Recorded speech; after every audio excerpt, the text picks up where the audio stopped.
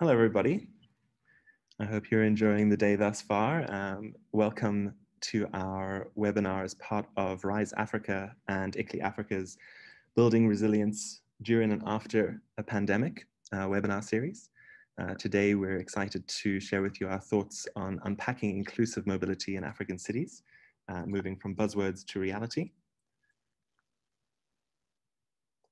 Just to note that our webinar is being recorded. So by participating in the webinar, you're consenting to be recorded. And we'd like to invite you to share your name, organization in the chat and to ask any questions or thoughts throughout today's webinar. This webinar is part of the roadmap to Rise Africa 2021. Rise Africa is bringing together thinkers, doers, and enablers, promotes art, creative expression, other ways of knowing to inspire action for sustainable cities. We've gone through themes of food, SDG localization, futuring, and now we find ourselves in African Mobility Month. This is a month of activation for our members and for actors working on urban mobility across the continent. It's a social media campaign to advocate for people-centered, inclusive, safe, and accessible mobility to contribute positively to urban citizens' health and well-being. So we invite you to use the hashtag African Mobility Month and share any resources that are part of the movement of improving access to the city and mobility. We're very excited that this webinar is forming part of the Urban Festival, convened by the many partners you see below. The theme of the Urban Festival 2020 is Empowering the Civic, and we find this a really important theme when talking about Rise Africa and our work at ICLEI. How do we bring different actors in the city together to achieve the same goals? So with that, I'm very excited to welcome you to this session, and I'm going to open with the Urban Festival's Poem of the Week, which will play for you if I get my hands around Zoom. Acceptable to be third world when your name has been extracted from your tongue and its gravitas unearthed from your mind. With fragments in our hands, attempted recreating beauties lost to the sleeping moon, Africa. You are the essence of innovation and origin of civilization. How have you forgotten the root of all life? The first human words were spoken by you. You cradled mathematics, rocked navigation, pressed paper from papyrus reed, burped pyramids. Were visionaries before we were accredited, so we exhaled the future. Exponential innovation and thinking for you was not a program incubated in a hub. It was your communal daily bread, imagination, the language with which we spoke to each other. Fear irrelevance brewed by old knowledge. Fall in love with the future you have not kissed. Set your own table before the world. Deck it with your own systems. Feast on your force to drape descendants with a power. Not all that is foreign is greater than your own. Hone your force. Own your ish.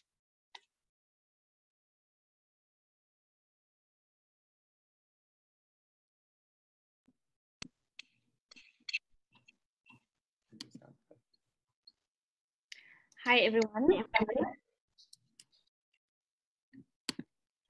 Thank you, Emma Mabaya. That was an incredible poem and gives me goosebumps every time I listen to it.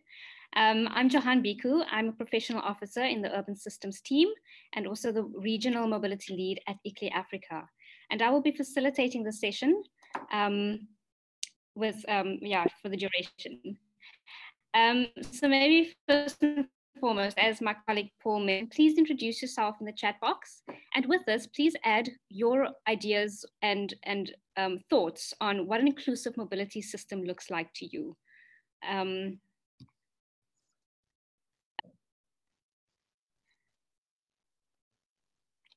So why inclusive mobility? I think this is a particularly special and pertinent topic as we've seen in the last few months, how mobility in African cities have been deeply impacted by the COVID pandemic. It has also shown us how vital it is to efficient functioning cities, but also to the people that use them. Urban mobility has fundamentally changed because of the pandemic and the associated national responses. And this has showcased the limitations of our mobility systems and the inequalities and vulnerabilities of our citizens when mobility does not sufficiently cater for their needs. Further, the current situation has reconfirmed just how vital effective mobility is for the functioning and economic prosperity of our cities. In effect, an accessible, inclusive, and equitable mobility system has featured high on the post-COVID agenda in the significant role that it plays in creating socially just cities.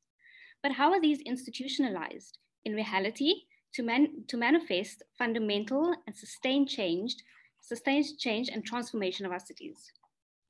As many African cities have been working to reframe their urban mobility paradigms towards accessible, inclusive, and equitable systems through the various plans and strategies, as well as policies that they have put in place to decarbonize and to create better mobility systems in their cities.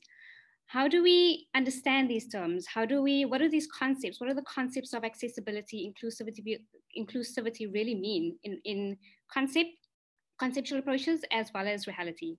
How do we approach these? How do we embed them in planning and governance processes in African cities? We have got a diverse range of speakers that will represent ideas for research from the advocacy group, as well as from local governments across Africa. And we will, during this session, we will address elements around unpacking the concepts, as well as understanding what this means in practice from an advocacy point of view, as well as from what local and national governments require to make this a reality in their cities. Next slide, please. So before we start, let's first see who's in the room. We've got an amazing turnout for the webinar, and I mean, we've got a wide range of participants. Biggest participants group is from Johannesburg, as well as our other South African cities, Durban, Durban and the rest of them. And also, Nairobi, there's a big constituency from Nairobi. So welcome everyone, and I'm looking forward to hosting this. Okay, so as I've mentioned previously, what does inclusive mobility look like to you? If we can just take a minute to share some of these thoughts in our chat box, we can paint a bit of a picture on this slide to understand from our participants what they think inclusive mobility looks like for them in their cities, and what do we need to really think about when thinking of post-COVID inclusive mobility.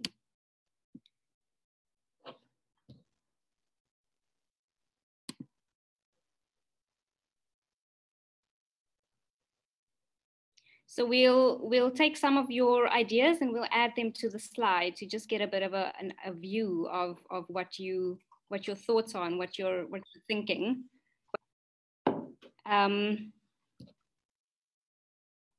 We have affordability as being a very important aspect of inclusivity, safety,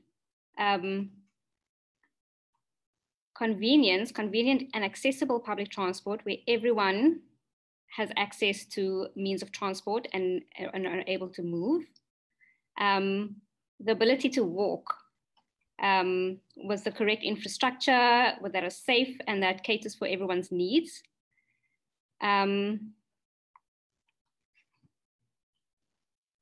Integrated and connected systems across different providers. So different options, different providers, gender inclusive and easily accessible, within a 400-meter area.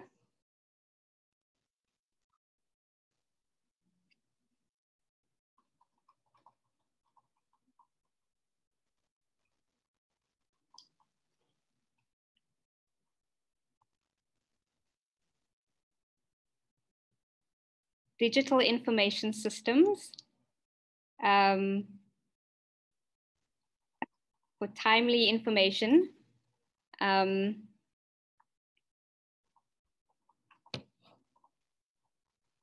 choice, being able to walk, being able to cycle, being able to use various modes of public transportation.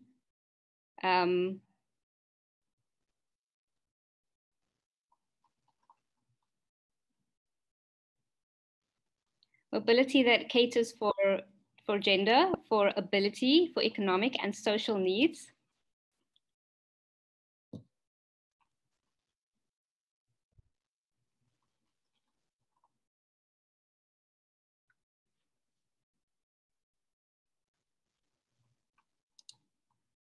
Safety in informal transportation, being able to have access.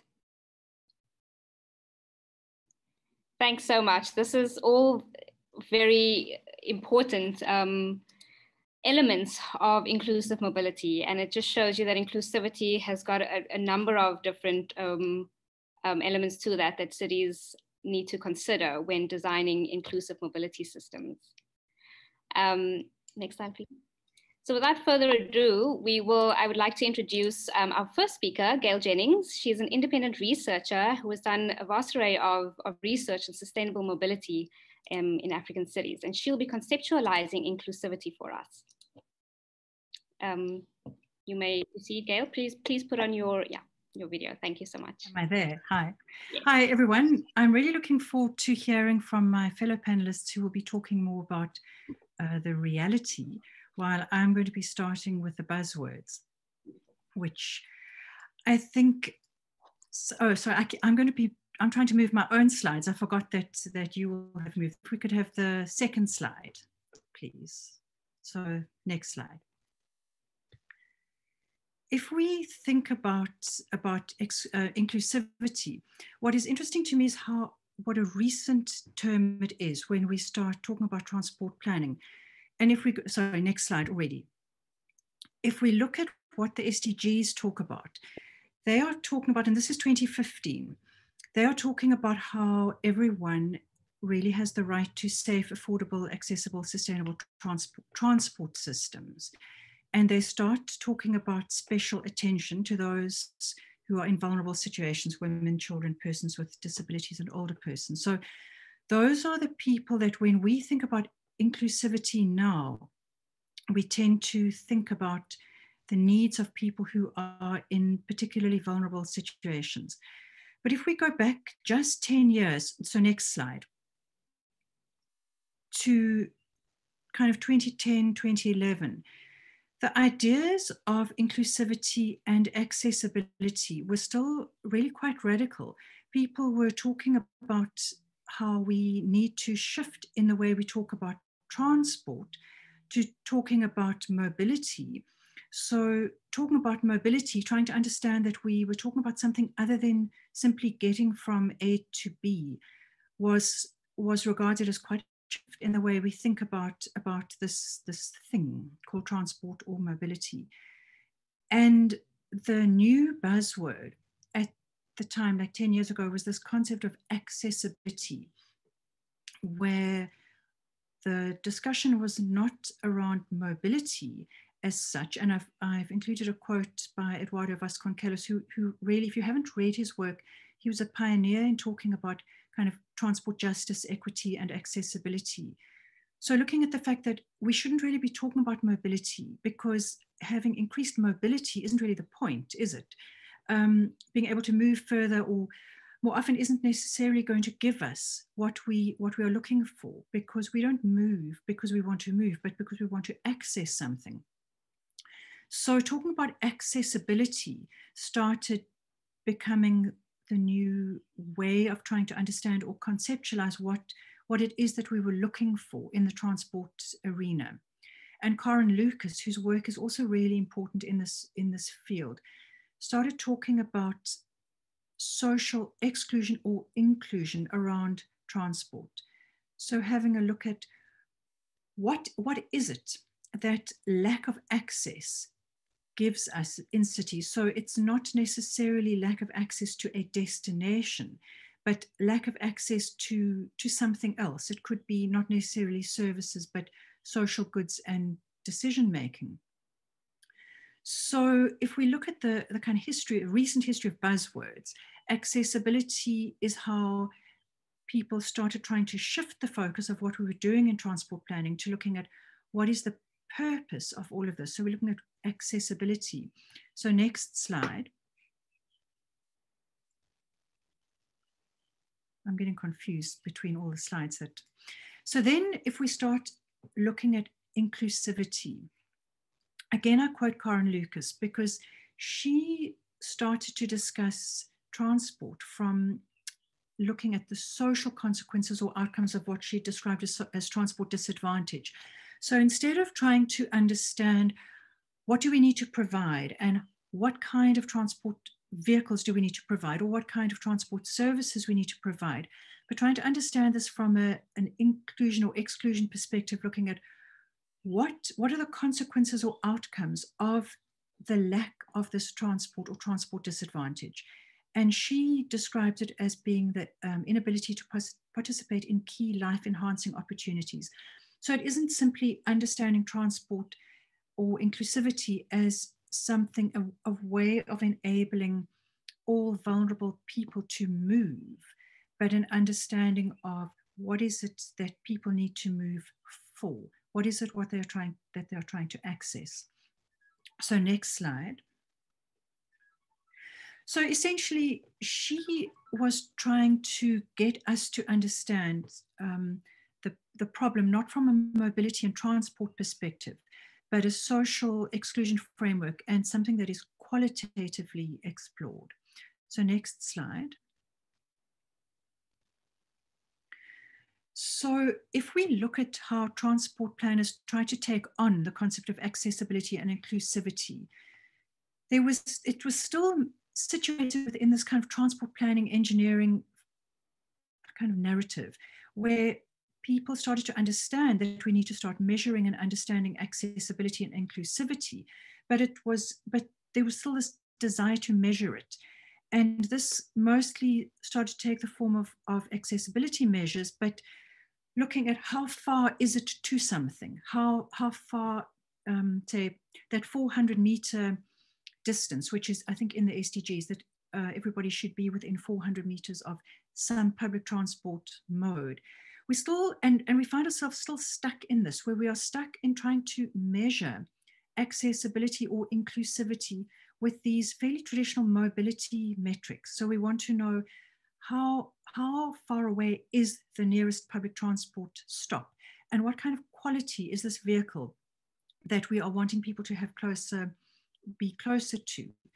But we haven't yet started to measure, well, what can this transport give us? What can we access as a result of being closer to transport? Next slide, because I think I'm running out of time.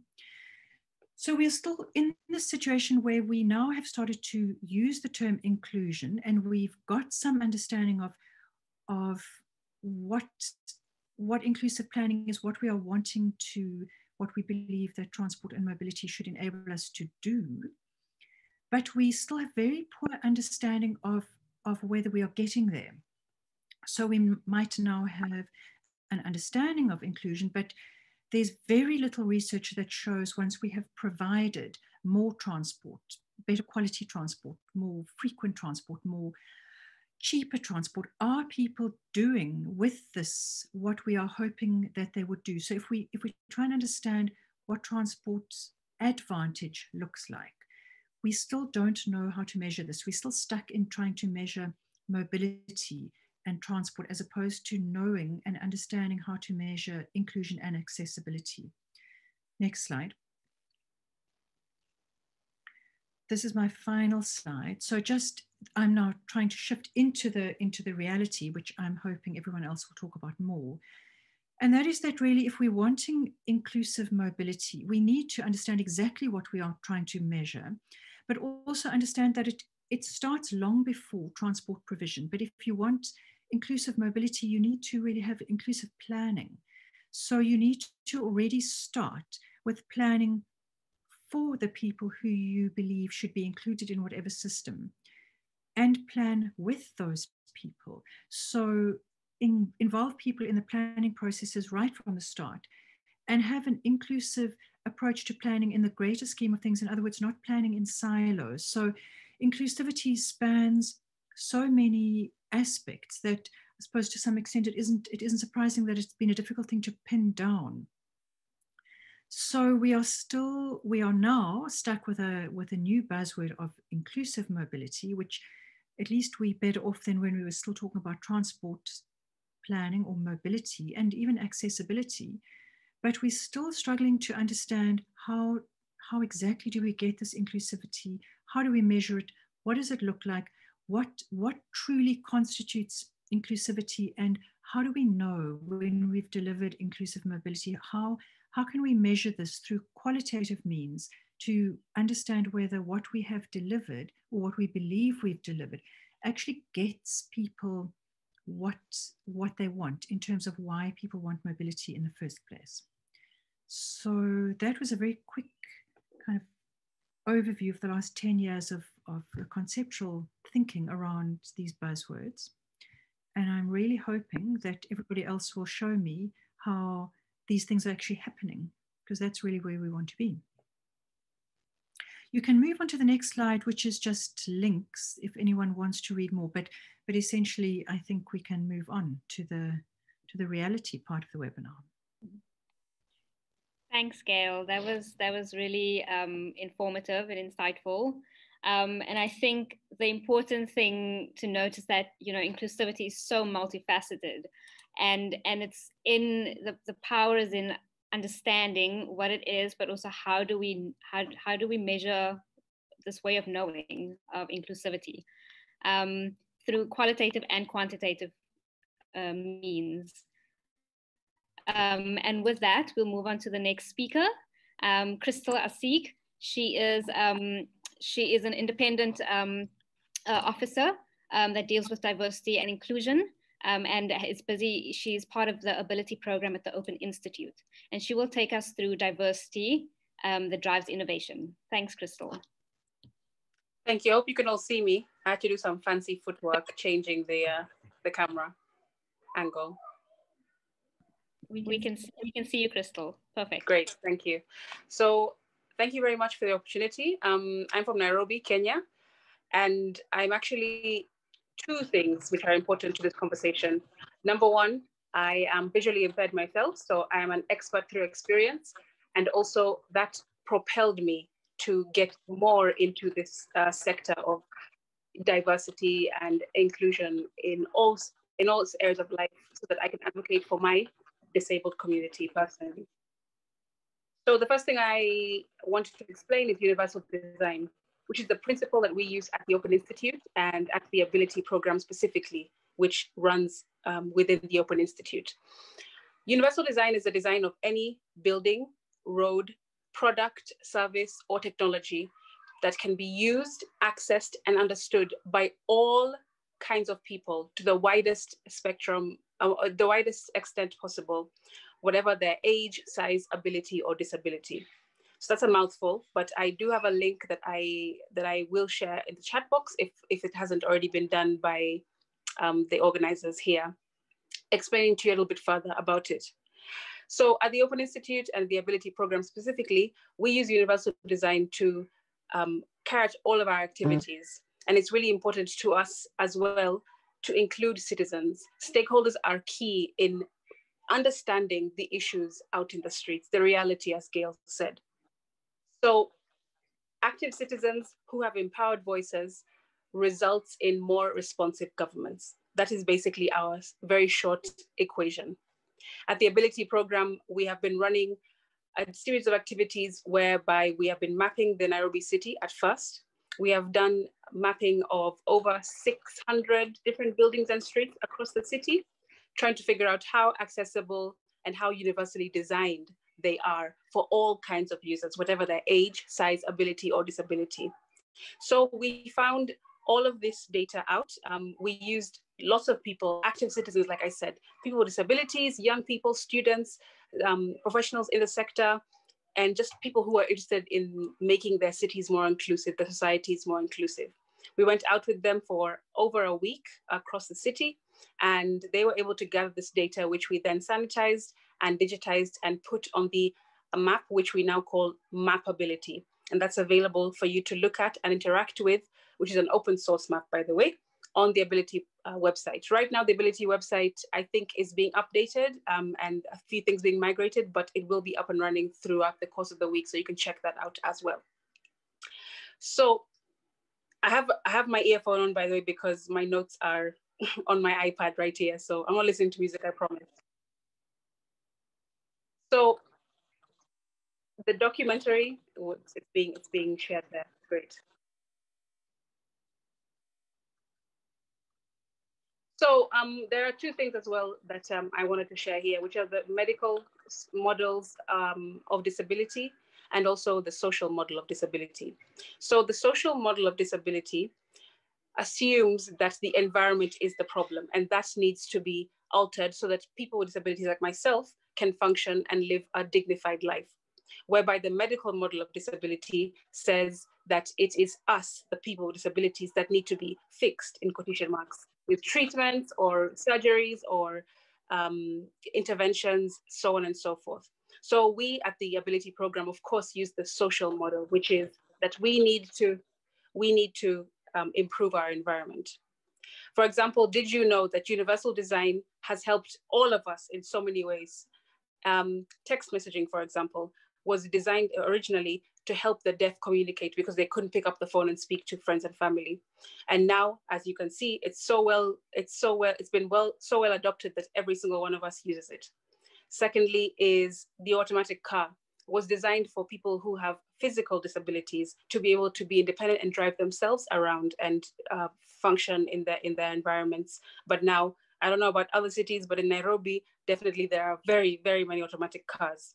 And drop curbs as well, of course, was designed for wheelchair users to be able to get from the curb to the road and back again, of course. But now cyclists love them, mothers with prams, people who are pushing along trolleys or luggage to the airport, everyone uses a drop curb. So these are examples of universal design that have been designed maybe for one group, but serve every single other person. So the pandemic, as has been mentioned, has obviously shown us the disparities that our transport systems have. In Nairobi, I can definitely tell you that it has showed us that our culture of squeezing ourselves into all public vehicles doesn't work. It's shown us that the motorbike, which is a very popular mode of transport here, it's called a boda boda, doesn't really work because you have to be so close to the person that you're sitting with on the motorbike to be transported. It's also showed us that overcrowded transit hubs do not work either. It's showed us that technology, as good as it is, also doesn't really help when you walk into a space and all you can see are computers and self-help machines, but no human beings around to actually assist you. These things have really been highlighted, especially for the disabled community, because, for example, if I jump onto a train or if I walk into any transit hub and there are only self-help ticketing or things like that, I have to use my phone for an app to be able to buy tickets or something like that. It doesn't really help. I would prefer to have a human being there to help me and say, madam, you can go this way, or we've actually changed the route today. You can do this or do the other thing. So human beings is really important. We are very important in the development, the discovery, the development, and the delivery stages of any design. So the pandemic has definitely as well, in Nairobi and across Africa, shown us that we cannot escape things like open spaces. We cannot escape things like multi-use neighborhoods. It's really good for us to actually be developing designs which maybe are non-touch, which doors which we don't need to touch for them to open. For example, it's also shown us that we need more spacious environments, bigger sidewalks, bigger and better bus stages and bus stops, etc. And these can only be really implemented well when persons with disabilities or the vulnerable or any stakeholders that you are focusing on in your work, in your projects, are involved. We need to involve us in those stages. Otherwise, you are just designing things which you think are good for everyone when actually they're only good for you or a small percentage of people in the population.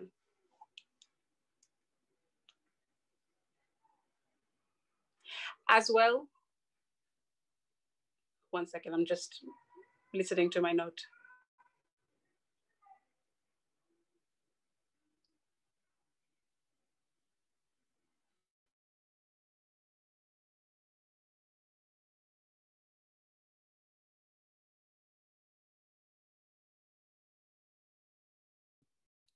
Hi, Crystal, are you still with us?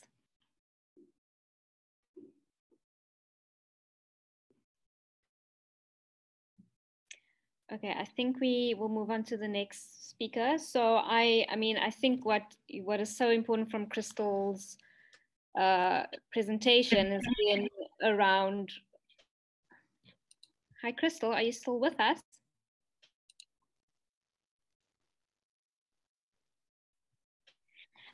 Okay. Yeah, Crystal was listening to her voice note, or her notes quickly, so she might still be listening. Okay. I'm going to carry on into the next one. So yeah, so you know, the important thing is around citizen and stakeholder engagement, and you know, the fact that active citizens are empowered citizens. So really getting people involved in the processes of designing inclusive cities, as well as having inclusivity within of our transport systems. A mix between human and tech. And I think with that, we'll move on to Naomi, our next speaker. Naomi is a transport engineer and the founder of Flown Initiative. And she'll look at mobility from a gender perspective, but also women in transport and how we need to include them in our inclusive mobility systems. You're welcome to go ahead, Naomi. Thanks. Okay. Thank you very much. If Crystal comes back, I'm happy to give her a chance to finish her presentation. Just let me know. That's fine. Oh, Crystal, are you back? Sorry.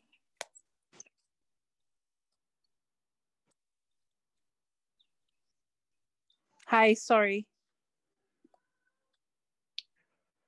Yes, carry on. I'm not sure where I left off, but Naomi, you can just carry on, and maybe if there's time at the end, I can finish my notes. Sorry about that. Back.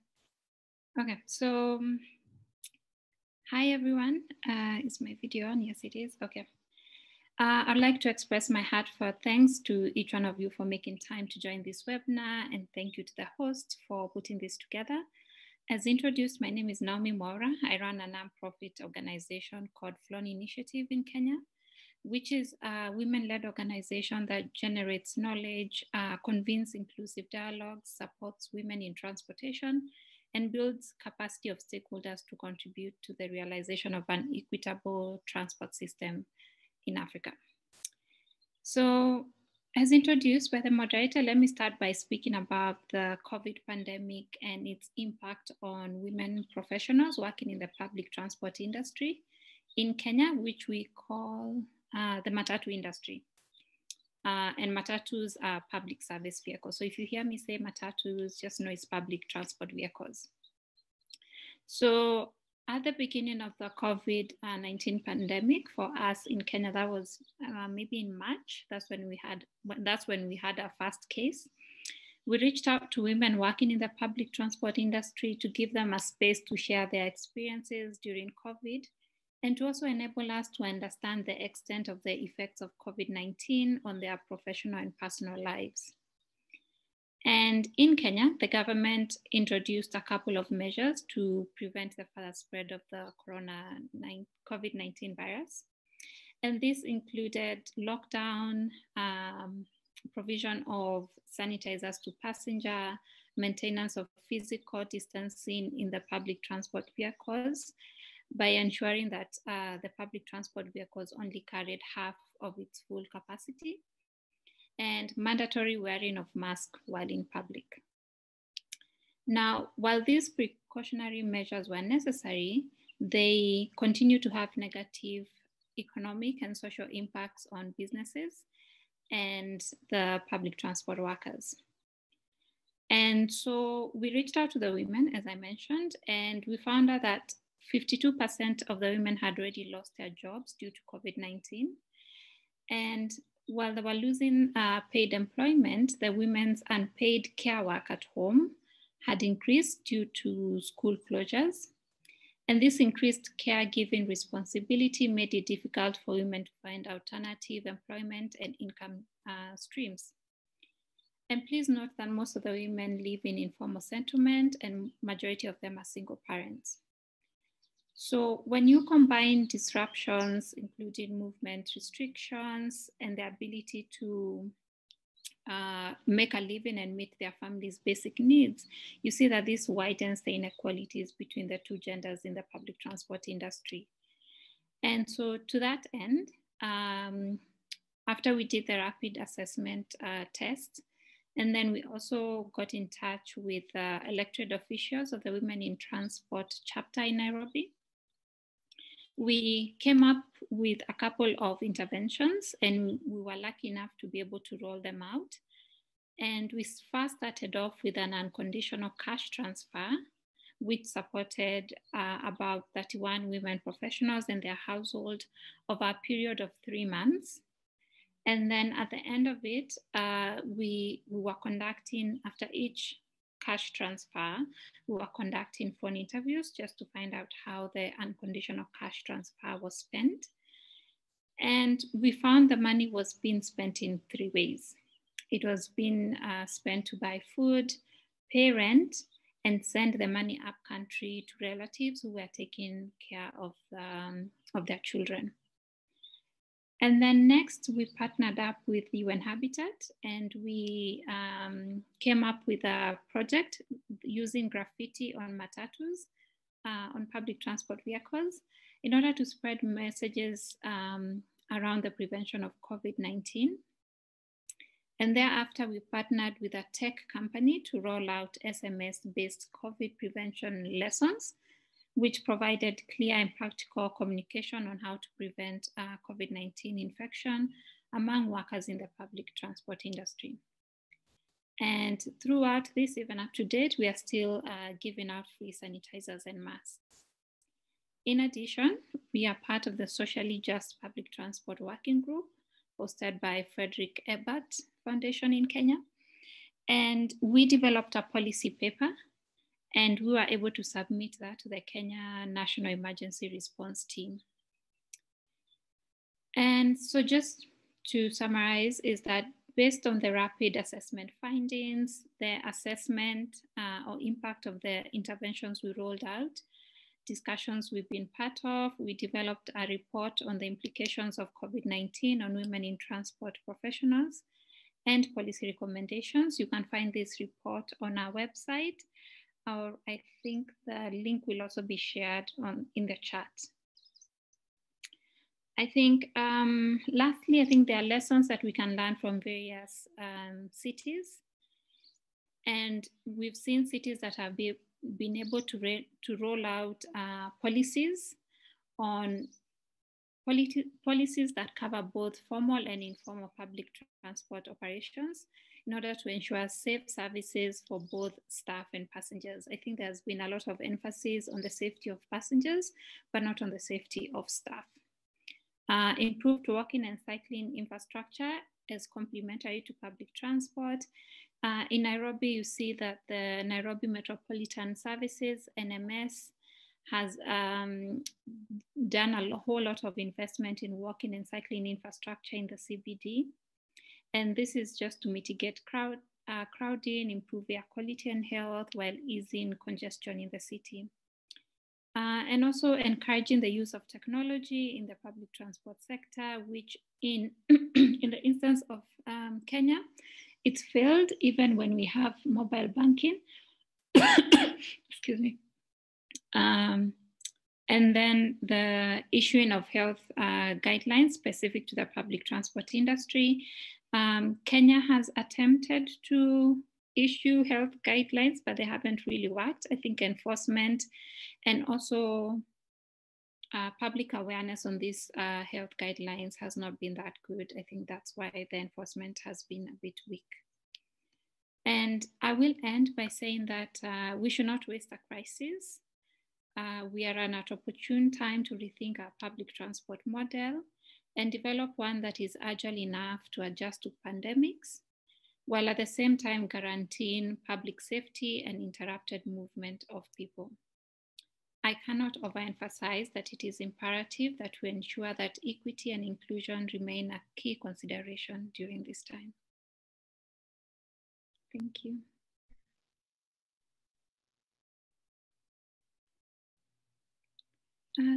Sorry, Jen, I think Sorry about that.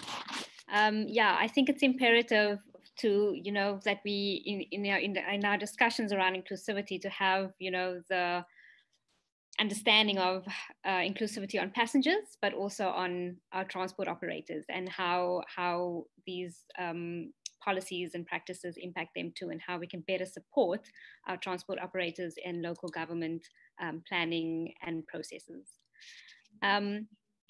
I would like to just ask Crystal again if she would like to finish her presentation, and maybe just give some last points that you would like to add. And we've also have a question for you from Martha Sibanda, who says she's, like Crystal, is from Nairobi, and she would like to hear your feedback on the research, and if these were presented to city officials, and what the conversation and the dialogue was around. Okay. Hi, can you hear me? Yes, perfectly. Great, thank you. I will try to answer that question in a second, but I was just at the end of my presentation anyway, I was just saying that the pandemic is giving us a really unique opportunity to start integrating universal design where universal design has been forgotten beforehand, so that we can make our environments more sustainable and more resilient for all persons who are using the transport systems, at whatever stage of the transport system. It's not just about, sustainable cities really, but it's about human beings who are able to access and use their human rights, because we all have human rights. The basic human rights of life and liberty are yours and mine as well as a person with disability. The basic human rights for safety, it's yours and mine with my disability. And also for dignity, which is, I think, the most important. I need to be able to, like Gail said, not just move for the sake of moving, but move for the sake of accessing things like education. If I cannot move to access education, that means I can't get a job. If I can't get a job, it means I cannot help myself and my family move forward. It means that I won't be able to access opportunities in the future as well. I won't be able to access basic things like healthcare, government buildings where I need to go and do my passport or do my national ID, or go to anything and everything that you can think of. It all starts with how I am able or unable to move. And that's, I think, the most important thing that we all have to think about when we're designing and when we are working on projects and planning for things and making policies as well, which are the ones which will enable us to have more inclusive societies through using universal design. And I also, like I said, the title, Jian said, the title of my presentation is Diversity Drives Innovation. I believe that through my experience as a visually impaired person, but also through seeing the things that I've seen and the research that I've done as a part of this in the professional, as a professional in this sector as well. So that was all. The question from Martha was regarding the results of our mapping exercises. Yes, we've figured we discovered from all of our data collection that the most accessible part of Nairobi is actually Westlands, even though it is still below the ISO for universal design, the international standards, that is. We are still way below those ISOs, but it's the most accessible part of Nairobi so far that we have been able to map.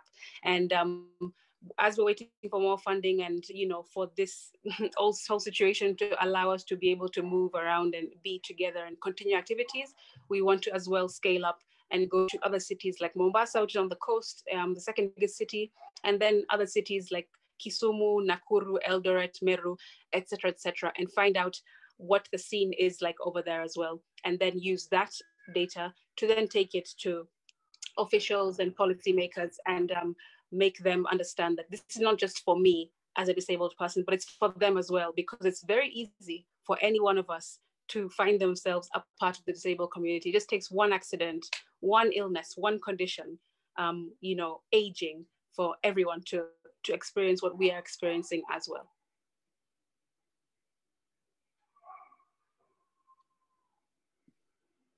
Thank you, Crystal. Can I just remind everyone that we would love your questions and comments for our speakers. So while they are giving their presentations, have a think about what you would like to add, or even just your thoughts that you would like to contribute. So definitely engage in the discussion, and we will read it out. So our next speaker is Alex Johnson, and he is a city official. He works with the Metropolitan Department of Transport, and he's a transport planner. And he's from the city of Accra. So we would like to hear from Alex how you put inclusivity into practice, how local governments are thinking about applying this, but also what are some of the challenges they're facing, and how do they think of going forward.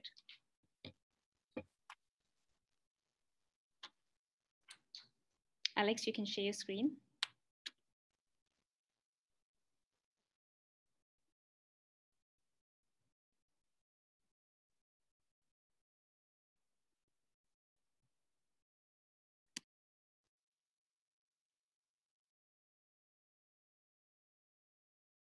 Alex, would you like to turn on your video camera and share your screen with us?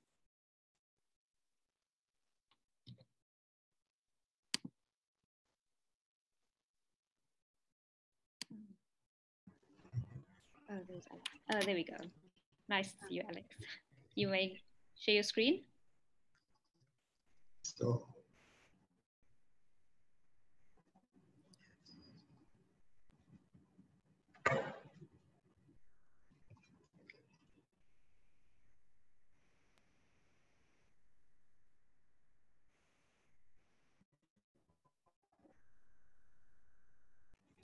So thank you for the opportunity. As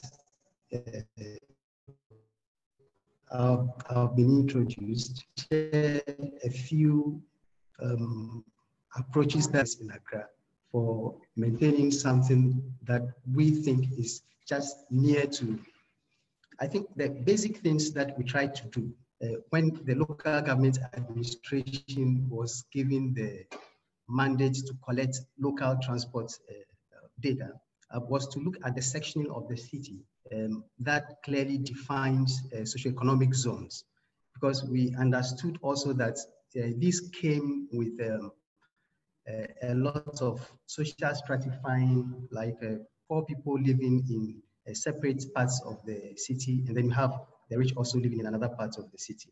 So our concentration was the low-income neighborhoods and the informal settlements. So you can see that Accra grew in size, I think 64%, just from 1991 to 2014. And we think that this is a serious implication, or this has serious implication for trying to understand how people move and then what they will need to move.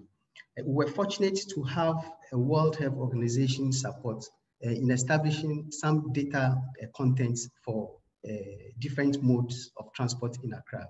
And it covers at a distance from the city center of about 21 kilometers. So this data really brought out issues that we think need addressing. But you know, there is a very strong detach between planning institutions and the, let me say, the construction institutions or the decision-making processes to make it come alive. Is mobility in terms of the four-stage transport model. So you are looking at the trip production factors, where all the trip origins come from. And for the sake of ensuring that there is inclusivity, we are trying to identify the vulnerable groups that would definitely have to be reached out to as far as inclusive mobility is concerned. So We are also looking at issues of the mode factors, whether there are actually options or they are just based on the issues of availability. And then the trip distribution factors, those are the influences of spatial interaction. And you can clearly see that, you know, the structure of Accra is such that residents or residential areas are in one part of the city, and then the working areas are also in another part of the city. So there is a disjoint in the way people move in the morning and in the evenings. We looked also at the trip assignment factors, and which are actually the enablers of spatial interaction. And then we also tried to look at how the COVID-19 affected mobility in Accra. Now, the center of Accra as stratified, you can see that Accra has grown so big, and the network development of the city. So if you look at public transport services, these red lines show you public transport services. The network grows like a tree-like network, and then you only have the grid in the oldest part of the city. And we think that this has implications for excluding people from transport services if there ever had to be some form of emergency. So in Accra, you can't think of overseas or fringe communities readily by just talking among groups. But the data is showing that all these fringes may have only one line of transport service reaching out to them. And we think that this is not enough for a city that is growing to become a major city in the world. So looking at the issues of means of travel, I think the data issues really had to dwell on whether people really have the choice to travel how they want to travel, or it's just because those are the services that are available. And we try to look at the motorized passenger goods or emergency services as against the non-motorized, that's the pedestrian options. So this slide shows a typical data dashboard that we would like to have for our department as a young department that is trying to build the capacity for transport planning. So a good case study for us was the opportunity to see some transport systems in Japan in such a way that every person can have access, whether they have disability or not. And these are data items that we would want to build strongly to project inclusive mobility in Accra. I want to mention this on the issue of payments and payment platforms in accessibility. You know, these new buses were introduced in Accra could only be accessed by cards. In fact, it didn't work well because of that, or as part of that being part of the problem. Okay, so let me say that we are not starting from ground zero. We have some shape files, OpenStreetMap, or shape files that we're able to publish on OpenStreetMap. And we have some sections of the city that have been exclusively dedicated for pedestrian walks alone or pedestrian movements. And this is the very busy commercial parts of Accra called Okanshi. Looking at this diagram here, we were just trying to see how contemporary we have become with our data approach. And we realized that major cities have published some data on open platforms. So this is something that is encouraging. We're able to map the whole city in digital form and put the data on OpenStreetMap. But what is lacking is the bicycle paths or the cycle paths. In fact, they don't really exist in Accra. And we think that as a major projection for sustainable transport, this is something that public policy would have to look at. And we are actively working to look at the potentials that can happen. Now, I think the innovative part of inclusive mobility has to do with the approach that African cities have towards infrastructure. You know, these are flyovers, very expensive, but you look at the passenger facilities to facilitate movement, they are extremely simple. So we're thinking that, okay, why not just try to be a little innovative, protect people from the weather, provide tractors in stations, and then make sure that you can use your station also for other purposes. So it is a departure that we want to see in our orientation towards the design of transport infrastructure, and to make sure that we have a holistic approach to centering the developments on people. Yeah. So this will come with a lot of institutional capacity building.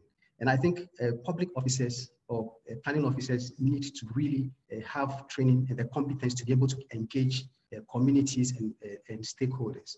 So the institutional collaboration for our workflows as planners and engineers, I think this is where it comes to bear on the need for us to plan for better services as far as inclusive mobility is concerned. So this slide shows some techniques in GIS that you can use for determining walkability, for instance. You know, we've not really attended to the issue of innovation in the way that it needs to be approached. So we think that everything that we do at Planners must center on people. I pulled this from a publication on Routledge Journal, and it is by Matthew French, and this is a design or a paradigm that is proposing to be on the issue of the transdisciplinarity, to make sure in terms of academia and professionals working in the field, to make sure that we engage people, not make data look too fearful to be approached, and use that data to meet the needs of people. So people-centeredness, informal settlements, making sure everybody has some form of public transport, at least one choice a day, would be very important. Thank you very much. Thank you, Alex. That was great. And I mean, you mentioned the importance of data from mapping our systems, our transport systems, formal and informal, traveling in cities, formally and informally, to really understand how, you know, people are moving and how cities are sort of developing, as well as your processes as a city, and the transport sector, and what do you need in terms of institutional capacity and the learning and the knowledge sharing within your departments. From here, our next speaker is Lerato Sikamela. She is from the city of Tshwane, and she's a transport planner in the integrated department. Take us through improving accessibility through NMT guidelines, and she will, yeah, you may switch on your camera, Lerato, and proceed. Okay, good afternoon. Thank you, everybody. My name is Lerato Sikamela, and yes, I'm a transport planner, most passionate about non-motorized transport, walking and cycling within the city. I'm in the planning department, and my key responsibilities is basically public transport. But throughout my experiences, I got led and landed up with walking and cycling initiatives. And I think these two, they gel well together. So getting into the presentation for the day, the city has partnered city-to-city collaboration with the city of Oros. And in one of our key transport projects that we were undertaking, we realized that what is the city's needs towards non-motorized transport provision. And when we looked within the city, we couldn't find city-specific guiding document or a standard or a policy that was uniform and that was guiding internally as well external developers in the space of non-motorized transport. And yes, we also identified that there's a lot of guiding documents nationally, provincially, but these are not speaking well to what is actually going on site in the city that is being implemented. And through that recognition, we found that there is a need to consolidate, to align, and to implement uniform standards within the city through this guiding document. Next slide, please. So currently we are drafting our draft document. That's how far we have went. And as you can see, there's been extensive communication with our key stakeholders, and of which one of them I'm going to go into detail later on. But then after this draft document, we are definitely going to go back to our stakeholders and inform them and start discussing and seeing what is possible to be approved and made into a standard for the city. Next slide, please. Next slide. Under the status quo, obviously, and some numbers, and especially because it's important to look at the disadvantaged shares of users within the city, which are not mostly catered. We do talk about inclusivity, we do speak about gender, and we do speak about disability, but these are all the disadvantaged users within the city. And coming to now putting efforts into the space, it's quite important for us as well. And we saw, as you can see, the numbers, they are minute and a little bit on the cycling trips in the city, only accounting for 1% within the city.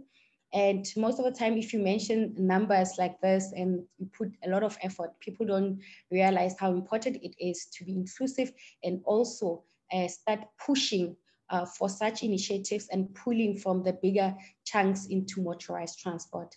And hence, that's why this planning documents for us is important. We start off with the bigger foundational pillars and we move on and unifying into the construction and implementation stages. Next slide, please.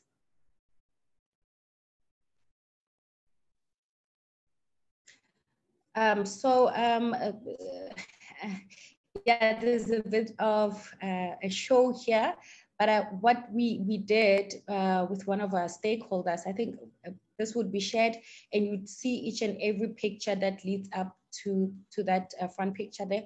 I don't know if we are able to see the other different pictures, but in any case, this is one of the site visits that we did during our stakeholder engagement with our Disability Directorate Unit. This is what was one of the key stakeholders, as we all know that we don't cater, even though policy does direct us, but it's nice and it's also important to go on hand, as we all mentioned, that people, we need to include them. It's planned for the people, with the people. So our Disability Directorate Unit made time for us to just experience what they on a daily basis in order for them to even go to our flagship admin building, the new building in the city of Tshwane CBD, just to access those services, utility services and our offices, how hard it was for them to easily link A to B, which was for us a shock, because with those pictures, you would see that in terms of space sharing, most of the illegal hawkers, like the trader stalls, they're taking up much of the infrastructure, even in areas whereby there's a wider provision of infrastructure for more than 2 meters, but most of that space has been taken up by taxis parking on the walkways, also by hawkers, traders, and that actually causes that hazard. And it's an impediment because enforcement is unable to be taken in those areas to allow for movability of walking or even cycling. There was also a finding that we saw about wayfinding, whereby instead of planning for people, and that is disabled people, that is gender, and also for elderly people, you'd rather plan for aesthetics like your architectural looks whereby you put stairways within the entry, the easiest, shortest distance to the entry for anyone, but you'd rather put it a way back, whereby it takes, it's a long distance to go through.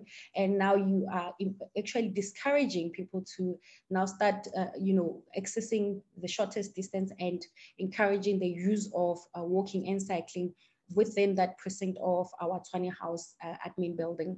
Construction work as well, where you find your way leaves, people digging up the roadways and they're not putting up, there's a hazardous holes that are not even barricaded for safety, and that causes such a havoc just in front of our own yards. Maintenance as well, with the other picture, it was also an issue that is not covered and it's not addressed quite well in that precinct. So in terms of the first picture that you see, that front picture, we do have some positives, of which in our public transport nodes, our stations, our REing bus rapid system, we can see some positive that space has been covered quite well. It's easily accessible, and that is something to be applauded for, and that we look at those positives as well. Next slide, please. So the picture just gives, the next slide gives an overview of what we intend to get as an outcome out of these guidelines. So there's a few chapters covering most of city-specific questions that were raised by our stakeholders, and those ones that need details, except that they were not covered that well in the national, or they were not clear enough and specific for our city in the national guidelines and other guidelines that we have, but those chapters are covered. But what's important is that the output is going to be a detailed, some detailed drawings, which are going to be approved by the city and standardized for city-specific projects. And there's also a brochure that is going to be an easy and a visual picturette that people can follow internally and externally, a quick reference booklet. Next slide, please. So I think, eventually a guiding document is not going to be implemented quite well if it's not approved. And that's why we needed to, at the end, find these standard documents that, as you can see, for intersections specific to our city, different types of interventions, design criteria for our city to guide internally and externally on what can the approach be in order to optimize and make them more accessible and easier, safer to cross, and different widths, walkways. And that would be in our standard city of Tshwane, drawings for everybody to access and obviously comply to when submitting their detailed design. Next slide, please. And also a picture, right? This was an example of how the booklet would look like. This is the short version that we want to give to the public, to our stakeholders as well, just a picture to see how would the approaches be on the intersection, and using obviously South Africa, City of Tshwane's intersections, the critical ones that needs intervention. And one key intervention that we want to look at is the retrofitting portion of it, to look at some before and after interventions that, internally as well as developers can look in when they provide their drawings and say, we do have facilities in this area, we do have a walkway, but according to your guidelines, we can have it much more attractive and safer, inclusive for all to use by using, like, for instance, the top picture there, a difference in slope by making it more flatter for non-motorized transport usage, but also not being centered around our motorized transport provision, our modes basically, but we're shifting it, the pool that I was speaking about, pulling it to more non-motorized transport and pushing away from the motorized transport provision. So yes, we're excited about this project because overall, we saw this gap, and we feel like this is one key pillar that we can do at this moment, at this point in time. In the city, there is a lot of implementations, but it has been fragmented. It has been distorted, 1.8 against 2 somewhere. There's nothing at all, but yeah, through this document, I believe that we can have consistency and something, way towards our vision and goals as the city of Tshwane towards non-motorized transport. Thank you so much for this opportunity. Thank you. Thank you so much, Lerato. That was really great. The role of policies and guidelines in implementation of inclusive mobility. Okay, we're dying to ask our panelists some questions. So perhaps take a few minutes to write down if you've got any questions for the panelists, but I think we can get started. And my first question is for Gail. So you note that we must improve our understanding of why people use transport. Can you elaborate on how we support local governments to understand these? How do we support the inclusivity? I lost some of your last question, Jihan. You were breaking up. That's fine. Before we get started, can I ask all of our panelists to turn on their videos, please? So the last part is, can you elaborate on how we can support local governments to understand these concepts? And how do we support a move from just measuring accessibility to understanding and implementing inclusivity? Key is to shift where the focus around transport is. You know, at the moment, transport is seen by and large as an exclusively engineering kind of profession as such. There's very little social science that happens in public transport or in transport at all. So, you know, if there's just one thing that cities could understand, is that there needs to be a very strong social science component in both understanding transport and planning transport, and doing qualitative work as well as quantitative work. So that's the short answer. You can't understand this by doing metrics. Thank you. So our next question is for Crystal. How have you engaged local governments in some of your research, and what support would you need to kind of scale up line? Yes, thanks. So far, since we've been sharing the research and the reports that we put together after the mapping, we've been able to partner with a few CSOs, but also we've been able to, more importantly, get a seat at the table with the Ministry of Transport. There are also other ministries that have been very interested to meet with us and discuss further how they can sort of like access the low-hanging fruits, because obviously the issue has been money, especially this year because of COVID. Many budgets have been redirected to different places, and so we've been at least discussing with them and the low-hanging fruits for now.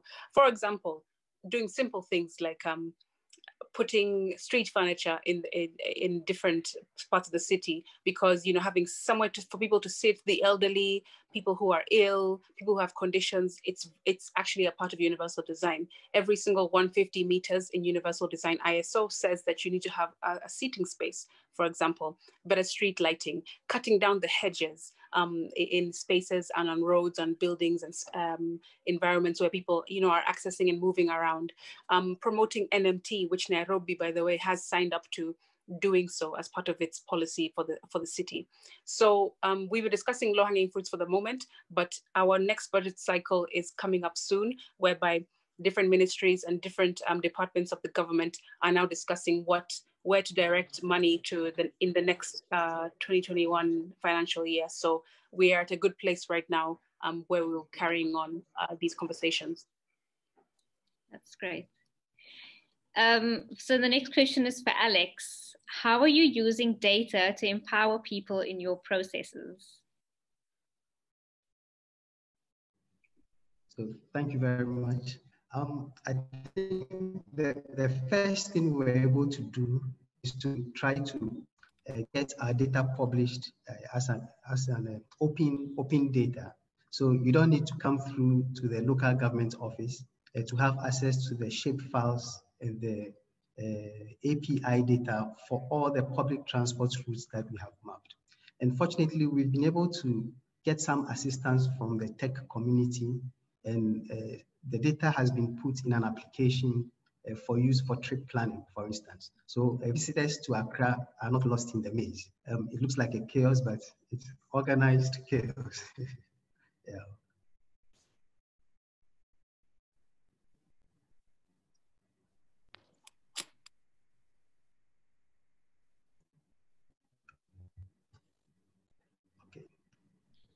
We can hear you. Are you still there? Yeah. So can you hear me? Yes. Okay. So I was saying that we've been able to put that data by the help of the tech community on a mobile application so that people can have access to the data to plan trips in the city, for instance. And every data we collect is open data. So there's a repository online for people to just go directly and download them. It's open data. I mean, that's the most important thing. Yeah. That's a very important point, that everybody has access to the data. Exactly. Yes. Next question is for Lerato. This question is from John Barre. He wants to know, how's the overall modal split in the city of Tshwane? How does it look like to give an indication of its mobility and inclusion? Thank you. So yeah, we do have our technical modal share in terms of minibus taxis that caters for 25%. The walking total trips is 20%, and cycling only 1%.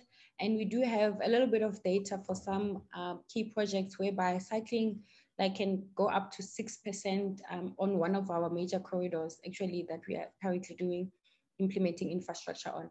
But it's not, I think, as also mentioned, that we haven't found a way of quantifying for inclusivity.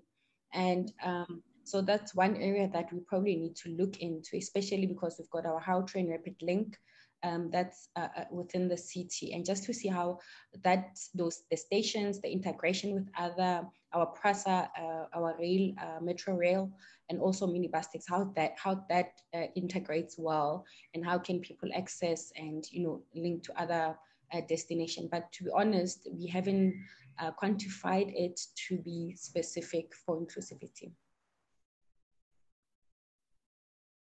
Thank you. Our last question is for Naomi. How do you, if you could give local governments 3 or 4 key elements of how best, transport operators and women in transport can be supported in policy or process, what would you suggest to local governments? Thank you. Do you mind repeating the question? Sorry, I think I lost you somewhere. If you could give 3 or maybe 2 or 3 elements of how local governments can best support transport operators and women in transport, if local governments are listening, what would those be? I would say is increased efforts to increase awareness and build capacity of government officials, because we've been in forums, for example, where some city officials do not feel the need to consider gender in terms of their planning and interventions, and they see it as something that's not top priority. Another thing is to strengthen partnerships between the private sector, public sector, private sector, and development partners. And I think lastly is to strengthen coordination within government agencies. For example, in Kenya, we have, I think, about 4 or 5 agencies that deal with transport, and there is no, coordination between the various agencies. Thank you.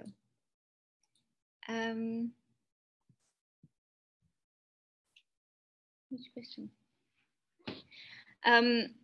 So perhaps as part of, I would actually like to ask Gail, in terms of your closing reflections, we've heard from 2 different advocacy groups. We've heard from our city planning. What are your closing sort of reflections on everything that you've heard, and in terms of your research and what we still, yeah, what we need to think of going forward? That's unfair. I'll have to think. I think that by and large, though, we still are stuck where we are stuck, if I can put it that way. You know, I think there's become quite, if I think specifically around something like non-motorized transport, there's become, there's a lot more emphasis on NMT.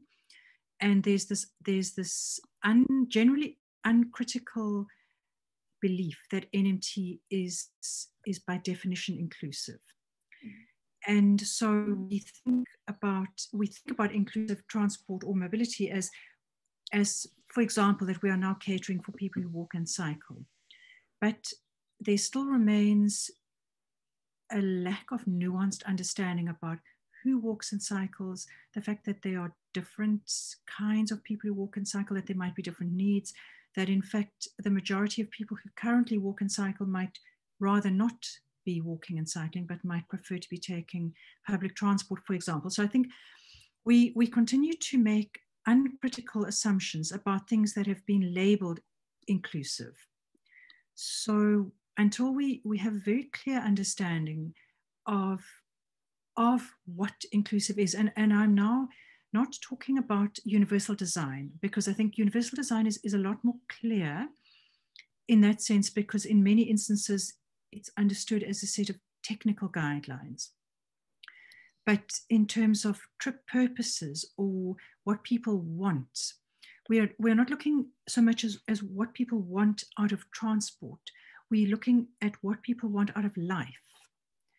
And once we have a much clearer understanding of that, we can then provide the ways that people can access that. And it might not be transport, it might not be a mobility intervention at all. It really is it's a socioeconomic issue, not a transport issue.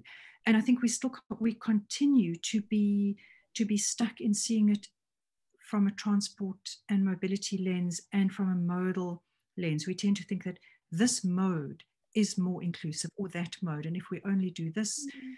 So yeah, Naomi, I see you've appeared on video, so would you like to respond? I mean, I think it's a very, very complex issue, but because transport is largely a kind of technical and engineering domain, there's always the tendency to gravitate toward it being engineering solutions, kind of quantitative metrics, how we can, this mode, this is the next kind of magic bullet, this mode will fix this. And so I think there's a lot of discussion that still needs to happen. I can see we're running out of time a little bit, but I do have one more pressing question that I'm dying to ask. And I would like to know from local governments, from our city officials, if people and advocacy groups and activists want to get involved in your processes, that could potentially help inform some of your policies and strategies and guidelines. What are the processes that they need to follow, or how can they get involved, in these processes? So that's either between Lerato or Alex. Just very, very briefly.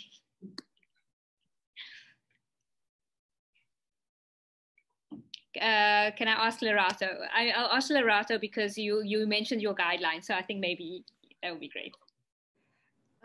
Yeah, it's a bit of a little bit tricky one, but obviously through association, through platforms like this, then we can get connected.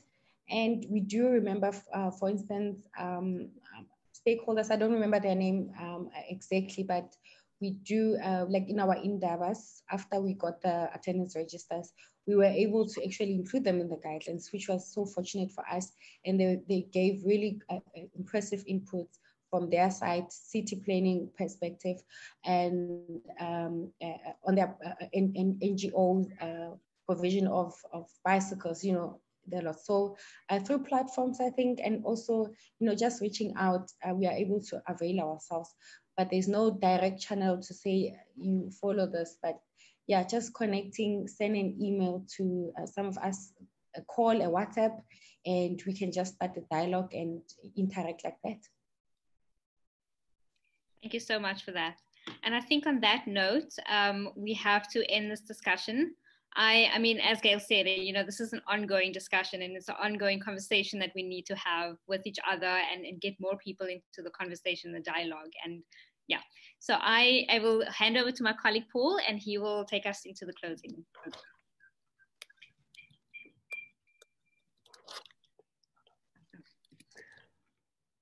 Well, I'd like to start firstly just by thanking our speakers and participants for an amazing conversation. There was a conversation we were having live, and then a conversation on the side about integrating the minibus taxis and how do we do that, as well as some very well-framed questions. And to me, what's been exciting about this webinar is the tension brought up between what each of the speakers are speaking about. So a very powerful advocacy for data-driven solutions combined with the need to say, no, we must go beyond data to think about what qualitative understanding of informality, of mobility can offer us.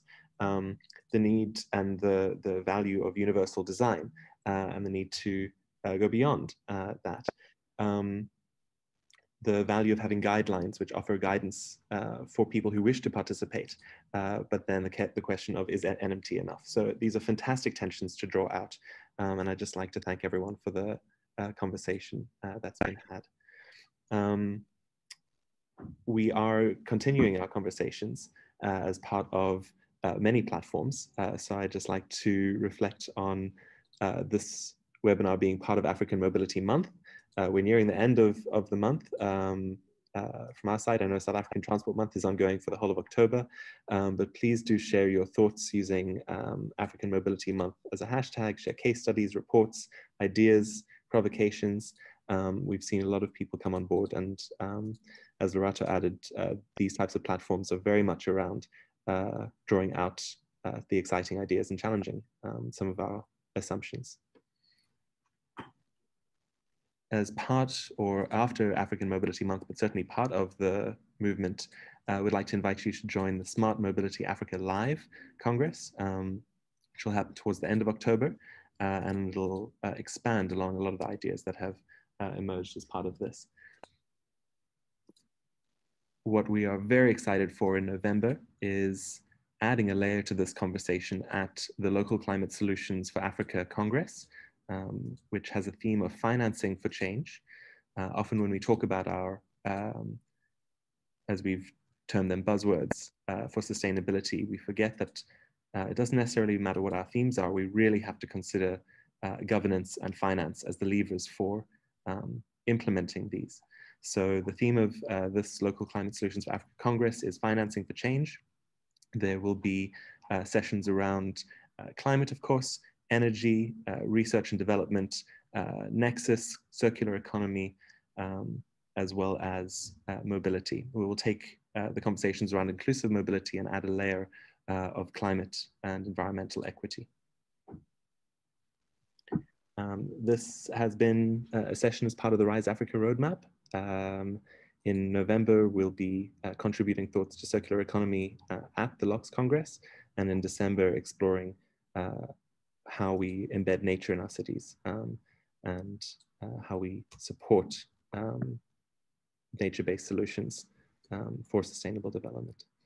Again, I'd like to thank everyone for their participation here. We'll make available the recordings and the presentation for your perusal in the next days. Stay well, everybody, and see you soon. Thank you.